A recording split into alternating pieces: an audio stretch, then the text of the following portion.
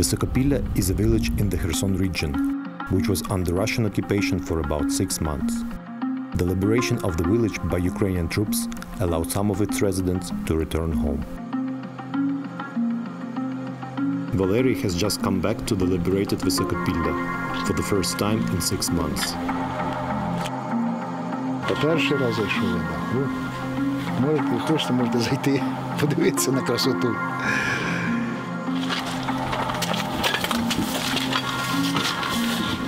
Було все нормально, гарно. От що орки наробили нам. Сюди. Та покрили нема тут нічого, нема нічого. Today, the village looks nothing like it was before the war. The majority of its residents, especially those with children, left as soon as the war broke out. Many had to flee by foot, walking for extremely long distances.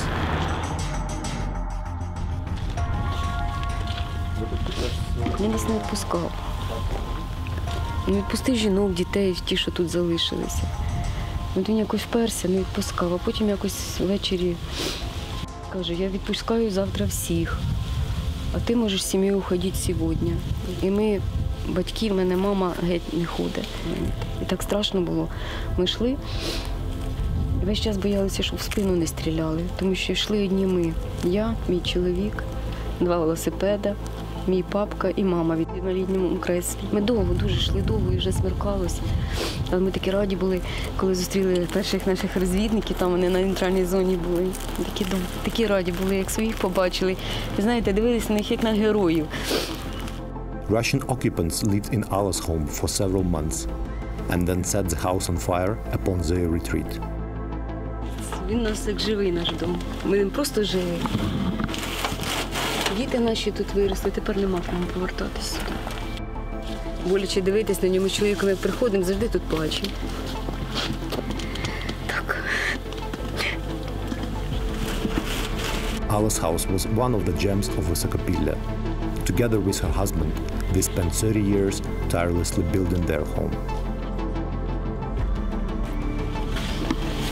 Це все, що залишилося.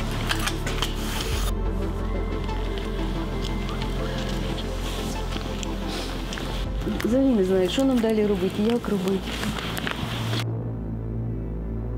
Recently, Russia staged illegal sham referendums in the occupied territories of Ukraine. As civilians were held at gunpoint, Russian propaganda tried to create a fake image of people joyfully and willingly voting to join Russia. However, when you visit the recently deoccupied territories, it becomes clear that the destruction, hunger and death were left out of the picture.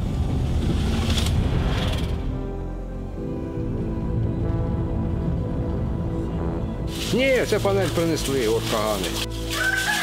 Да, та от там ж вони ж ця галерея, вона ж там, то вони оттуда попритягували. Ні, вони ж тут жили. Вони тут з самого початку, вони в тій хаті, в оцій хаті, вони заселилися, вони жили. This is Volodymyr's second house. Russians used this home to live, so they left behind their stuff, their clothes. So Volodymyr decided not to touch anything and let locals come here and find their stuff stolen by Russians. But many people were forced to stay in the village and actually survive, while the occupiers looted shops and stole the property of local residents.